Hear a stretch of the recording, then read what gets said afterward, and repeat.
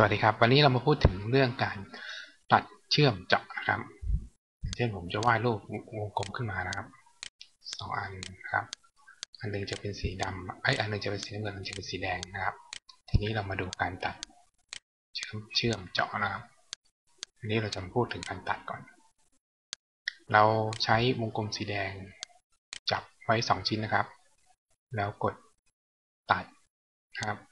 หน้าตัดหลังเห็นไหมครับมันจะเป็นเกิดอย่างนี้นะครับทีนี้เรามาใช้การวาดเหมือนเดิมนะครับแล้วก็จับ2 ชิ้นไว้หลังตัดหน้าเห็นไหมครับมันจะได้ผลไม่เหมือนกันนะครับจากนั้น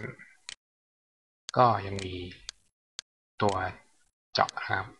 ก็คือเราทำให้วงกลมสีน้ำเงินเล็กหน่อยนะครับนำไปวางทับบนวงกลมสีให้นำ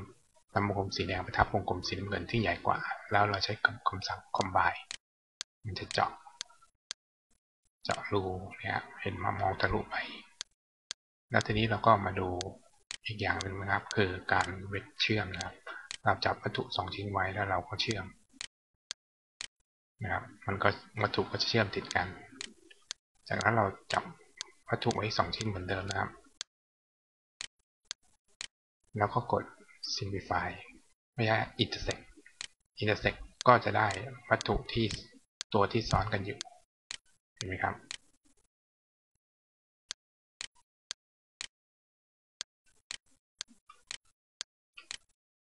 กด intersect จะได้ส่วนที่วัตถุที่ซ้อนกันแล้วก็มาดูตัวอื่นนะครับตัวนี้จะเป็นทินที่จะตัดแต่ว่ายังเหลือไว้ทั้ง2 ส่วนนะครับแล้วก็มาดูอีก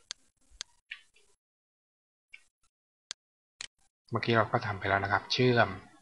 ทินแล้วก็ intersect simplify นี่เดี๋ยวผมจะกด simplify ให้ดูเลือกวัตถุ2 ชิ้นไว้แล้วก็ simplify ผลมันจะเหมือนกันนะครับแต่มันก็จะใช้ได้ในกรณีต่างๆเราต้องเลือกใช้เองนะครับว่าจะทำการเชื่อมตัดเจาะยังไงเกี่ยวกับ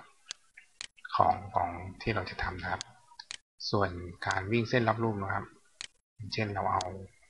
ผม3 อันมาต่อกันแล้วเราเลือกจับแล้ววิ่งเส้นรอบรูปเราจะได้วัตถุเหมือนการเชื่อมนะครับแต่เราไม่เสียวัตถุตัวต้นแบบไปอันนี้ลองทำกันดูนะครับ